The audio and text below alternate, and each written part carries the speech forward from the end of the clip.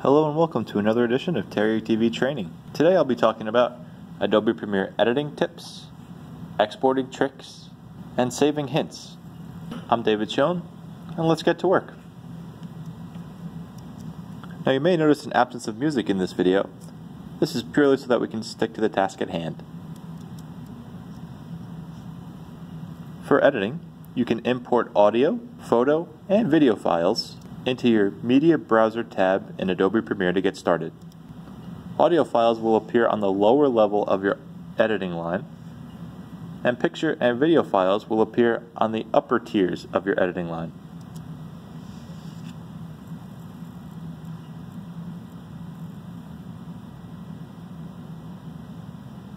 Drag any files you like to the editing line and move them by clicking and sliding them along the line. Double-click a video file to play the video in the preview line. This is to the left of your editing screen. Use I to declare your video's starting point and O to select your video's ending point.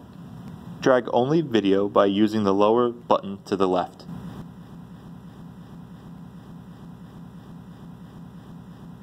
Drag only audio by using the lower button to the right. Use plus and minus on your keyboard to zoom in and out of the editing line. This is so that you can see a specific scene or the project in general, respectively. To cut film with its accompanying audio, hit C on your keyboard and click your desired cutting location. Hit V to return to your usual clicker. To cut film without its accompanying audio, right-click your video and select Unlink. That way your audio and video files are not attached to one another. Now, hit C on your keyboard and click your desired cutting location. Then hit V to return to your usual clicker, just as before when the videos were linked. To fade film in and out on the screen, move the mouse over the beginning or end of your video file in the editing line. Then, as soon as you mouse over and see the red arrow, right-click the start or end and select the Apply Default Transition button. Make sure there's a little room between the file next to the video so that it can fade to black. If you'd like to dissolve your film into your next editing line piece of media, or vice versa, then leave no room between your two files.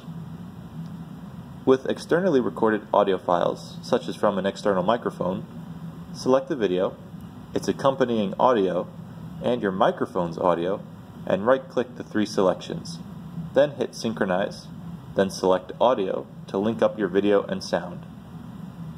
To adjust audio volume, right-click your audio and select Audio Gain to increase or decrease audio numerically. To key within a video, go to the Effects tab and type in Ultra Key and drag it onto your video.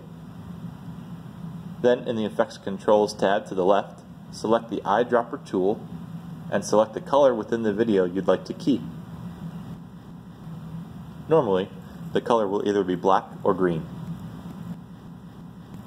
Then drag any background file you wish under your video and adjust the scale to make this your video's background.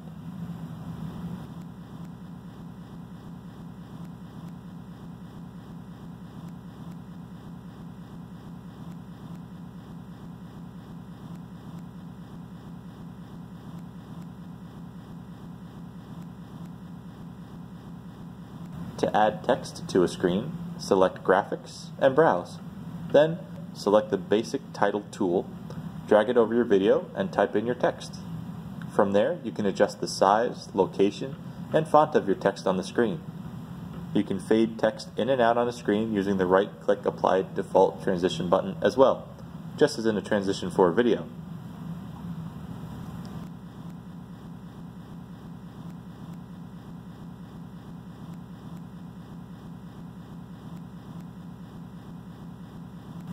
Now let's move on to exporting.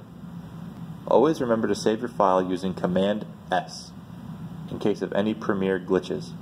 After your file is saved, go to File, then Export, then Media. To export a video at the highest possible quality, select H.264 as your format and match source high bitrate as your preset. Choose your file's name and destination under Output Name, and hit Return to your export video. This may take a long time depending on the length of your video. On occasion, the Adobe Media Encoder will open up after you hit Return for exporting. In this event, make sure your output name and file destination are correct, and hit Return to start the exporting process. A green check mark will appear after the video is done exporting. Now let's wrap up with saving tips. To save an Adobe Premiere video, always hit Command S. Going to File Save may cause the application to glitch on occasion. Therefore, always hit Command plus S to save an Adobe Premiere file.